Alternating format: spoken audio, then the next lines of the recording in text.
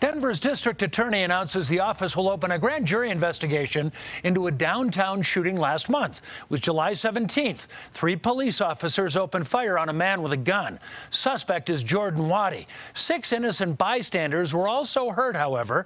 Happened about the time the bars were closing near 20th and Larimer. DA Beth McCann releasing a statement saying, in part, for the community to trust in the outcome from this incident, it's important that independent members of the community review the facts, evidence, and law regarding whether these officers should be criminally charged. Dylan Thomas will tell us about the newly released officer body cam video in just a moment.